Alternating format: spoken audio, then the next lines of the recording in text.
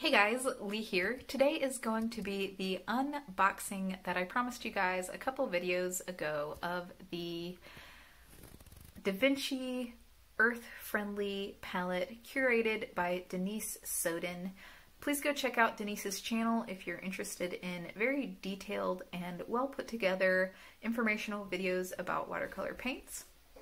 And yeah, I am really excited about this palette. It's curated to be animal friendly and earth friendly, so I'm just extremely excited about that. So without further ado, let's go ahead and jump into it.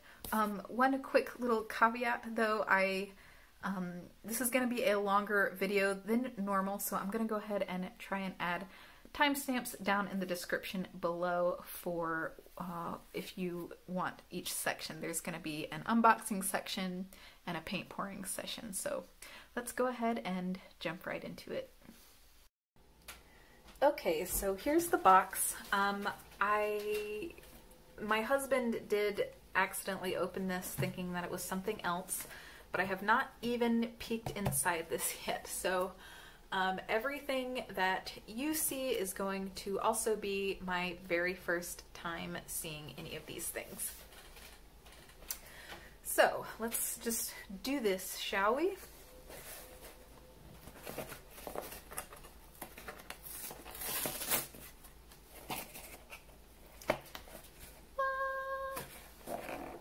I can already see that there is some lovely packaging going on with this. Oh wow. Okay, so it came with a free pencil case, which I was not expecting. And there's nothing else in the box.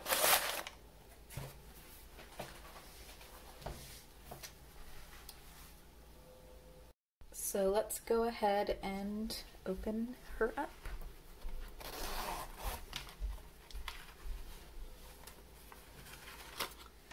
So here is the color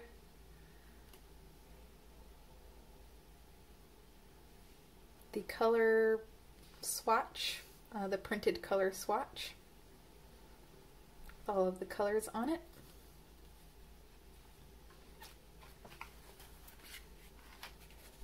Oh my gosh, that's adorable.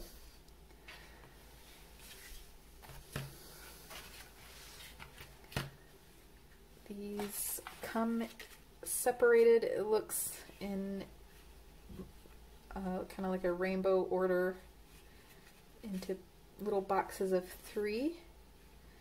It's really, really cute. So when I first started my watercolor journey, I went into a bit of a rabbit hole trying to find the perfect palette setup, and what I ended up falling to were the use of these metal palettes that I could actually interchange the pans in.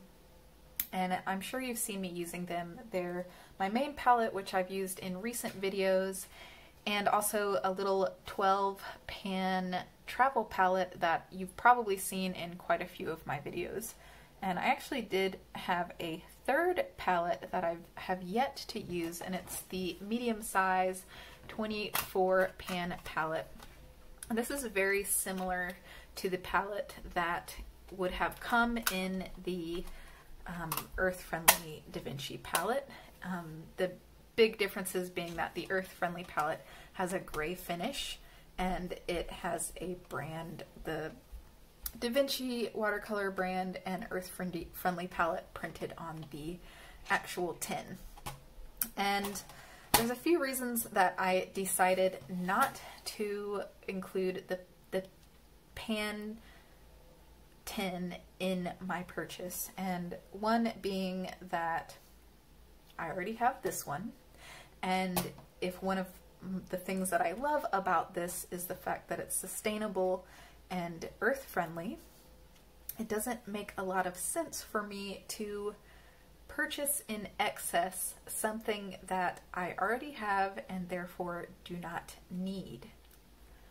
So there's that. The other thing is the price difference. So this set without the pan was $137. And so that's for 24 paints, $137, which is not cheap. It's a good little chunk of money to spend all at once on watercolor paints. With the pan, I want to say the price was close to $160, like $159 or something like that. And that would mean that the pan in that set costs about $25 to $30. And you can actually buy a pan on its own for $29 on the Da Vinci website. This pan cost me about $10. So, and I did some researching, and you can find some of them even cheaper than that. So that's something to keep in mind. You can probably find the pan tins a lot cheaper than if you're trying to buy it from these larger fancy watercolor brands. So let's go ahead and open up these little guys, and we are going to go over each of these colors and then do a little bit of pan pouring. This will be my first pan pouring session on this channel. I figured we can't do a Denise Sodden inspired video without doing a little bit of pan pouring and maybe a touch of swatching, although I think I might leave the swatching to its own video. We'll see. So I'm just going to do a quick little time lapse of me opening all these little boxes up. We'll go ahead and do one just for good measure.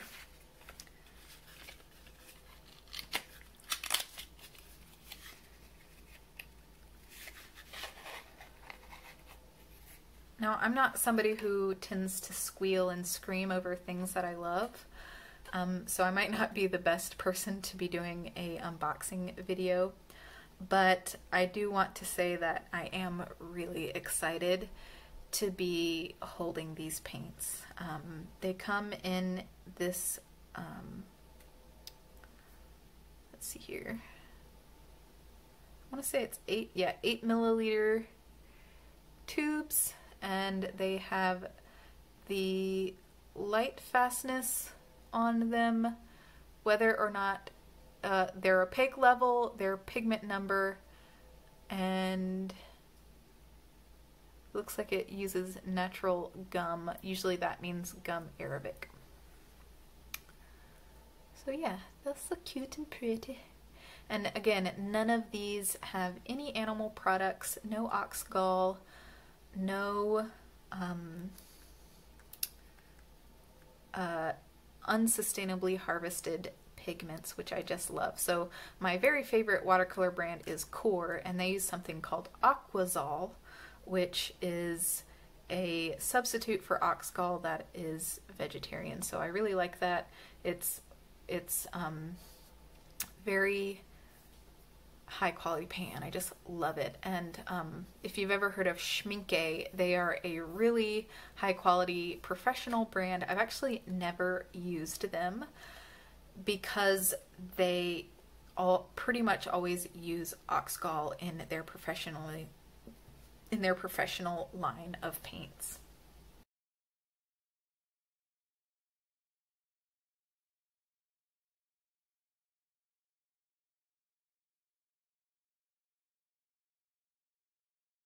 So let me go ahead and tell you, I guess, a general overview of my first impressions of just the packaging in itself. So it's a really nice presentation. I'm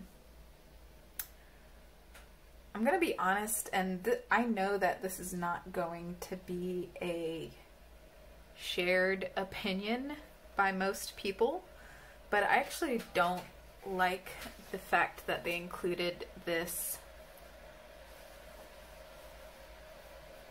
little bag because I don't need it, and now it's just another thing that I need to worry about finding a home for.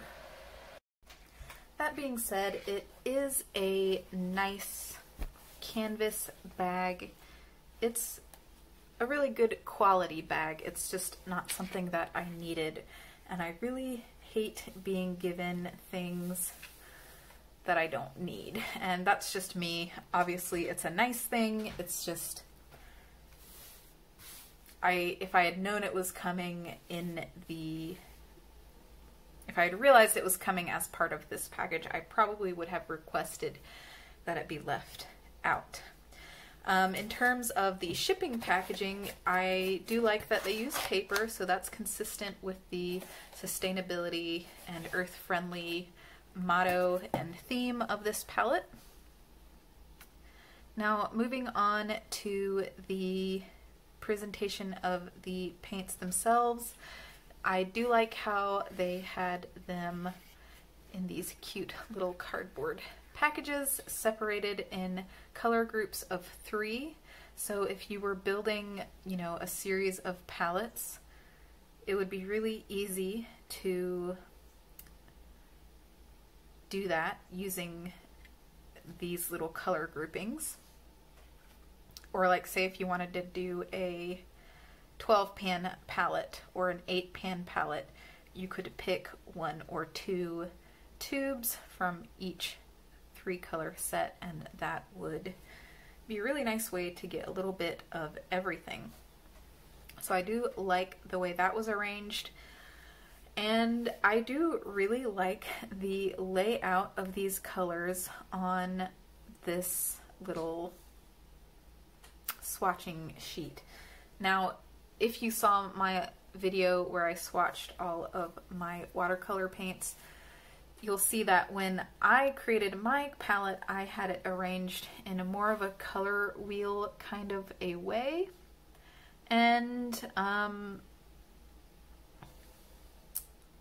this isn't quite like that, but I do like this enough to where I'm probably going to keep it that way. One very minor con about this is I was expecting there to be a watercolor swatch sheet for me to swatch them myself in this, just because it was on the picture on the website. But that's not really a big deal. I have plenty of watercolor paper that I can do swatches on, so it's just a ever so slight disappointment in terms of the presentation of this set of watercolors. So I don't know about you, but I think I am ready to squeeze out some of these paints into my pan here and just look at them. So let's go for it.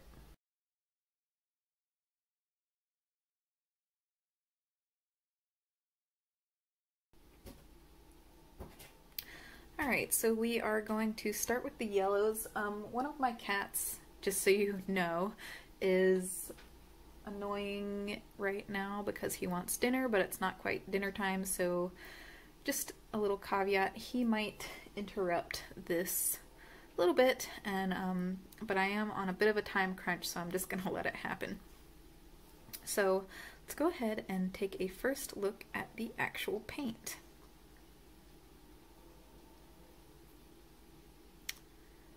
A little bit of binder right there at the top, which could mean that the paint has separated a little bit, or I think that's a pretty common thing though. So let's go ahead and get some of this in here. Looks like it's just a little bubble. I'm gonna fill this pretty full. On the website it said that each of these tubes would be about 3 half pans worth. And when you look at all of the rest of my paint collection and consider the fact that some of those paints I've had for 3 or 4 years now and I'm still not through with them, that might give you some perspective on if you're worried about the price of these. You're probably, like, if you bought this set, unless you paint a lot, you're probably not going to need to buy more paint for a rather long time. I'm just going to go ahead and pop this in my palette. I'm just going to have this arranged in the same order as it comes in the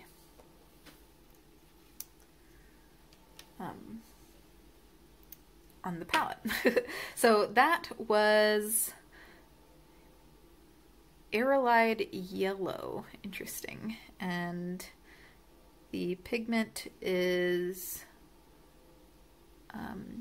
PY97, and it says it has a good light fastness.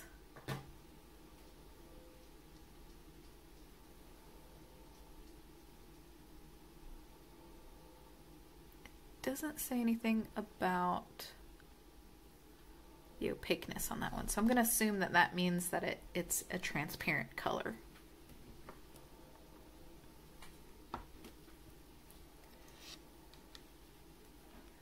Next we have Hansa Yellow Deep.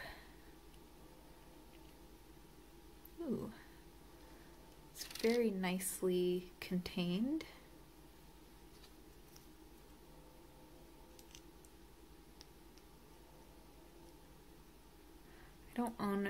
I kind of consider this an orange.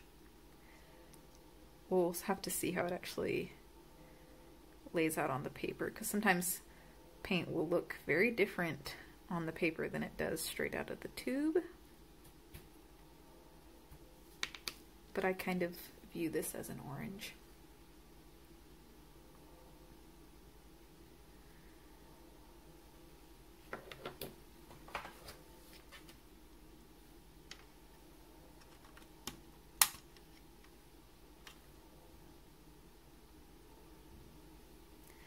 Next we have Pyrrole Red, and I do have another Pyrrole Red from M. Graham, which is extremely vibrant, so we'll have to see if this one compares.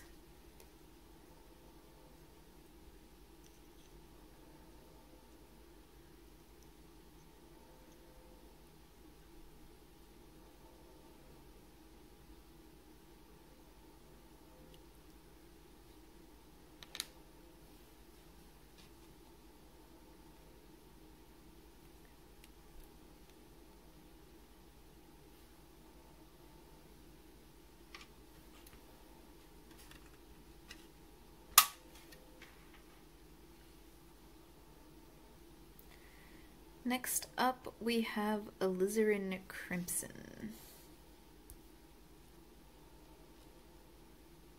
That one's really full.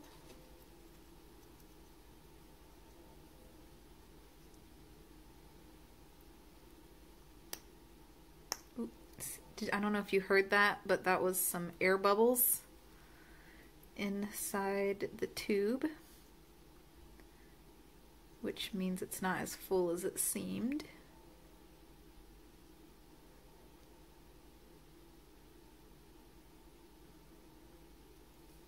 Not terribly worried about it, but it's not a great thing.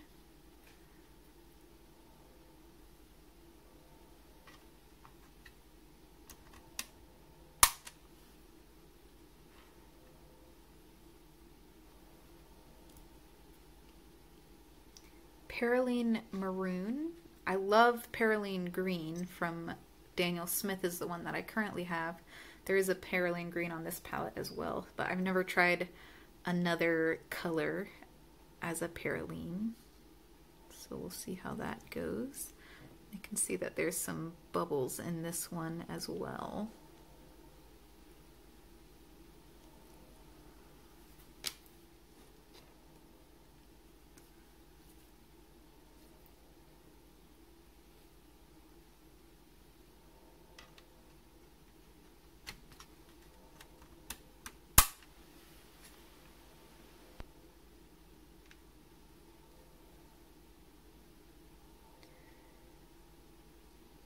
Red Rose Deep Quinacridone.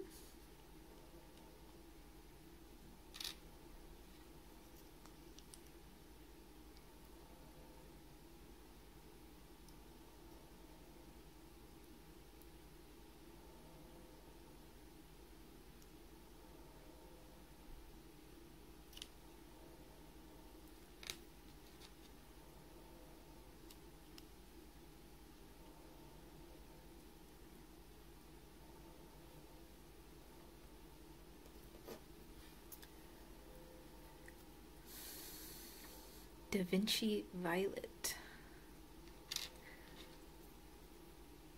This says it has a very good light fastness. I've heard that purples in most brands aren't light fast, and I don't know if violets and purples kind of fall in the same category. It's a really pretty dark color.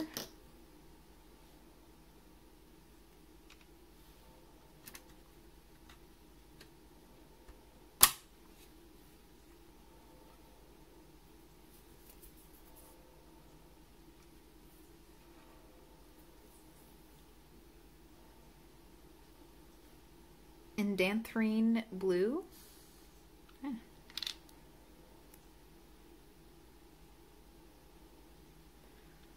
Guys, let me know if this is like boring or relaxing for you. This video is definitely going to be a little bit longer than my typical video. And I'm not going to do all my videos like this, but let me know if you like this. Because I've been debating whether to do this as a time lapse or to let you really take in the experience with me. Obviously, I'm letting you take in the experience with me. But just let me know if you enjoyed it. Because I don't currently have plans to buy any more paints, but if I do, I'll definitely be doing this again. So I would like to do it in a way that is pleasurable for you guys as much as possible.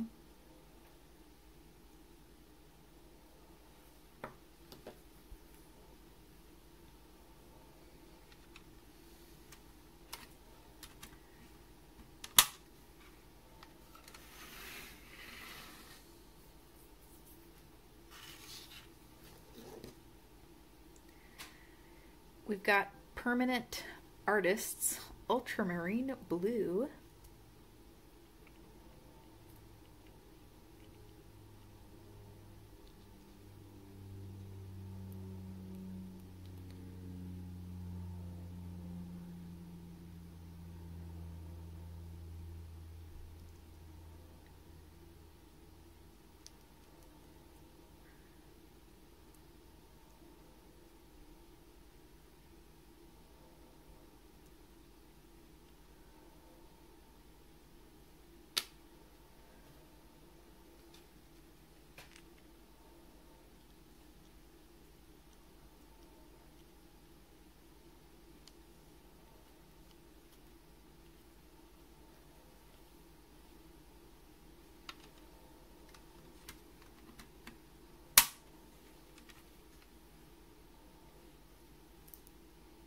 Cerulean Blue Hue. And I was watching a video on it in liquid color recently where Denise compared a new Daniel Smith palette that was kind of similar to her Earth Friendly palette. I just want to know, I just squeezed a lot on this tube and nothing came out, which means that it was filled with air. Just, again, just something to take note of. But she was comparing these two palettes, which is neither here nor there from my perspective, but she did mention that she put this cerulean hue, I guess it's not a true cerulean. So I don't know if that means cerulean is a type of pigment that's unsustainable to harvest. But you can see here that it's not like a single pigment cerulean, it's a dual pigment cerulean hue, and that's what the hue means, is that it's not a true cerulean. So PB15 and PW6.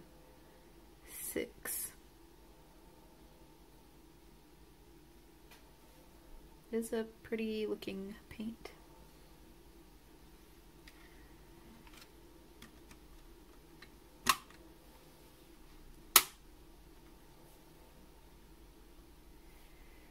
We've got a phthalo turquoise. I do have another phthalo turquoise, which is by Winsor and Newton.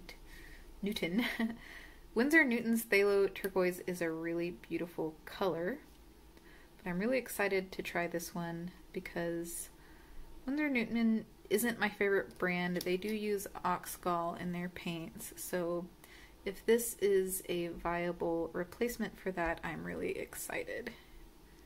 If it compares in vibrancy and brilliance, then I'll be extremely happy. And I will do a color comparison for you guys if you'd like.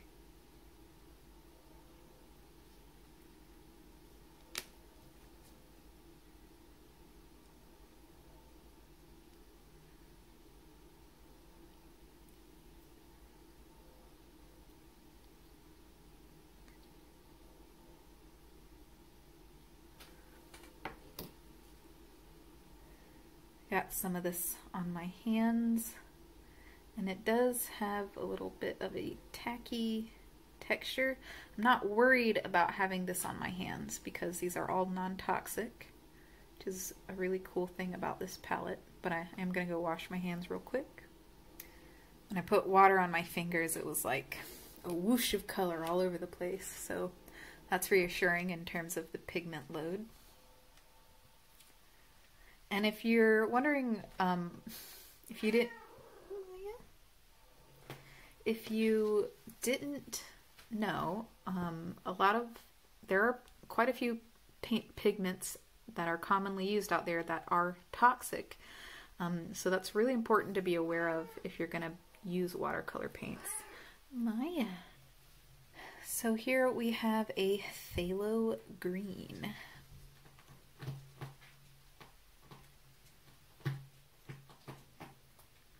Maya. Psst, psst, psst. She's clawing me. She wants me to feed her. I don't know if you can hear her purring. She's a very purry kitty.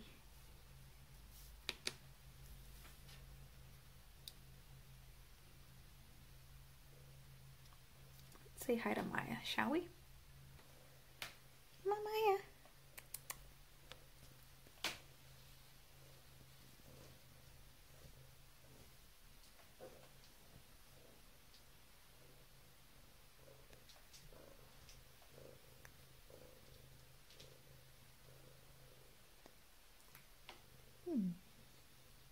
Back to business.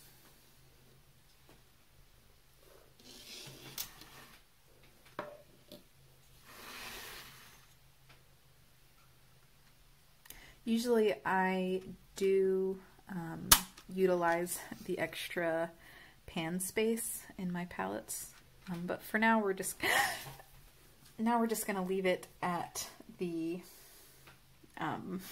24 pans. And that gasp that you just heard was my cat just clawed me, so I'm about to go put her in the bedroom. I would have edited that out, but the video program that I use, it's just an app on my phone. I don't actually know how to edit from the middle of a video, only from the end. And because I'm doing this all as one take and just pausing so that it's one video clip, I I don't feel comfortable editing it out, just because I don't really know how to do that without accidentally deleting all of my footage, which I've done several times now. So anyway, back to the swatching, or the pan pouring. We are on to our second row, and we have got a Permanent Artist Raw Umber. And I just realized all of these say Permanent Artists on them, so that would imply to me that they're all light fast.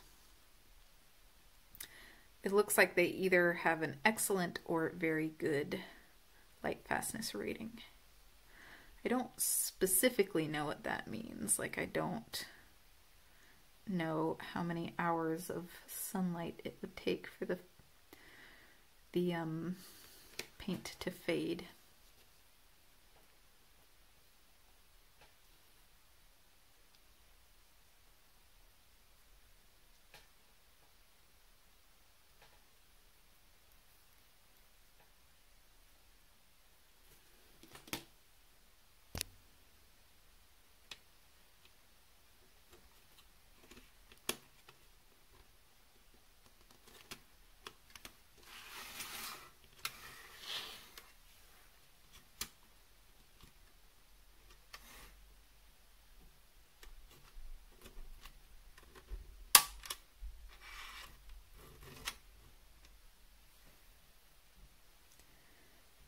We've got Burnt Umber.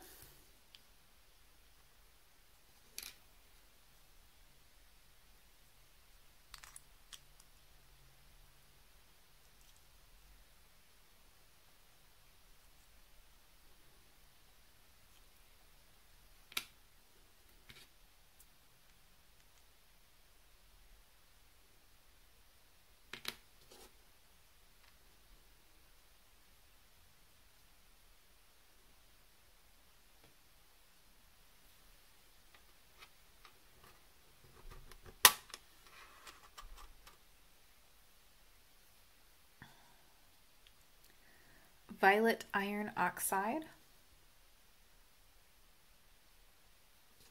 Kind of intrigued by this color.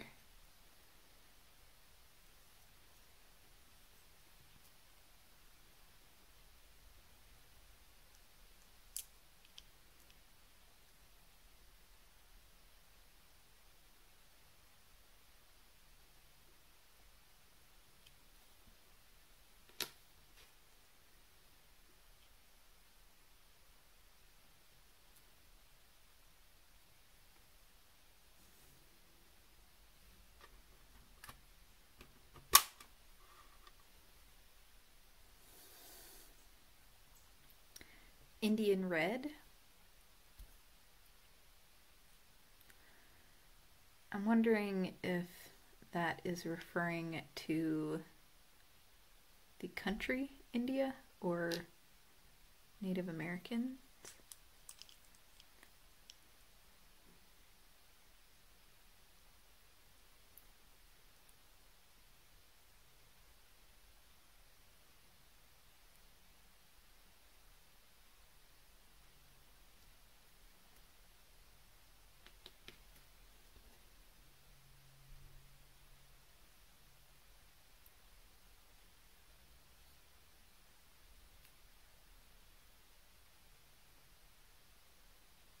Was clearly kind of stretchy tacky.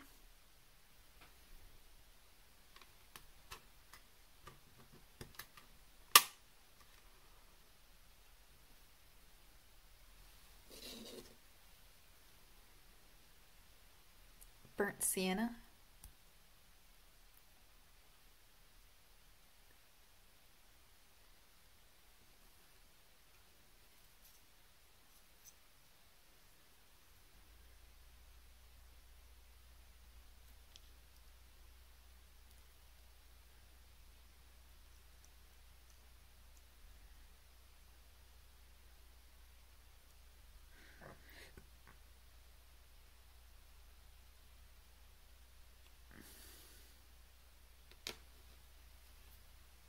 And I'm looking at this swatching video footage length, and it's already 21 minutes long, which lets me know that this is going to be a really, really long video. So I think I am going to go ahead and stop this section of the real-time video and do the rest as a little time lapse, and I'll still read out the names of the paints as I go.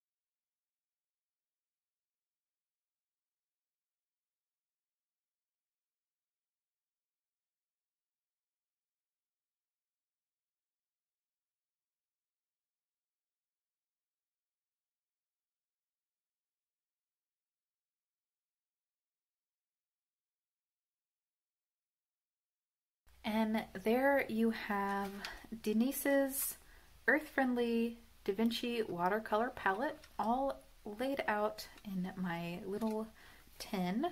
And I think I'm gonna end the video there because it is a lot of footage already.